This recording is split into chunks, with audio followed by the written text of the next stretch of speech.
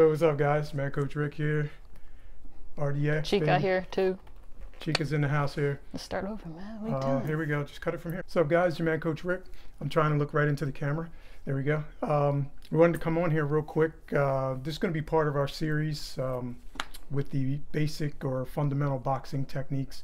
We wanted to come on and start covering some other things that are important when you start training, especially if you're new to boxing or if you're a novice or, you know, even intermediate. We're going to show you how to wrap hands with the standard hand wraps, not the gauze that you would use for a pro hand wrap.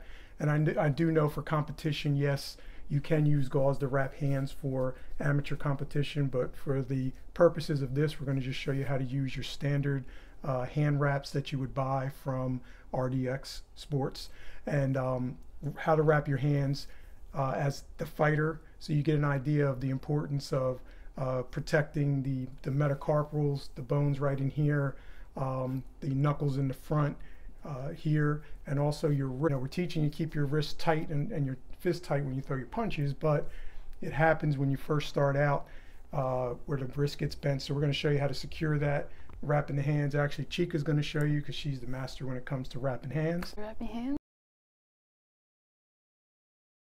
I'm not the master. Alright, so you just put your finger, your thumb through the little loop. The part that's this side down, you actually want face down on your wrist. Wrap your wrist once, go around where the bone's at, wrap it twice, and then on the second time you want to bring it up diagonal towards your pinky. You're going to wrap underneath your knuckles and wrap over top once, twice, and on the second time just bring it back diagonal down to where you started, where your wrist bone is at. Once you bring it under your wrist, wrap the thumb. I make a fist so that way I know I'm actually getting the knuckle here, and then I wrap back around on the wrist and back up diagonal toward the pinky. I'm going to go through the finger, and what I do is I make a little circular motion here and I bring the hand wrap over top. I don't bring the hand wrap underneath because that causes too much hand wrap underneath and it just causes cramping while you're actually punching. So bring it over back over top, make sure it's neat, and you bring it back towards your wrist like so. Wrap your wrist one more time and you bring it diagonally towards your pointer finger. Do the same exact thing, just a little circular motion on the outside so that way you cover the knuckle, diagonal back down toward the wrist and up to through the middle finger. And what I do is I go back toward the pinky one more time. You get more protection on your pinky.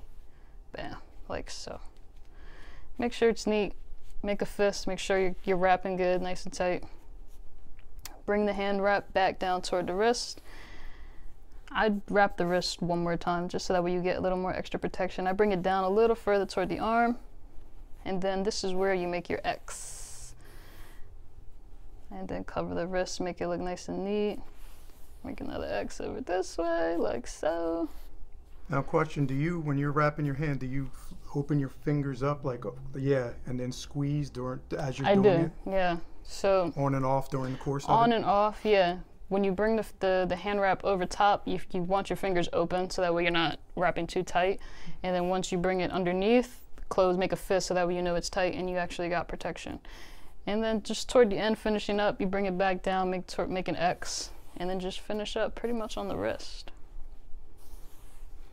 Now, when you're wrapping the wrist, you want to, I guess you're not wrapping it so tight that it's cutting off your circulation, correct? No, you don't do that.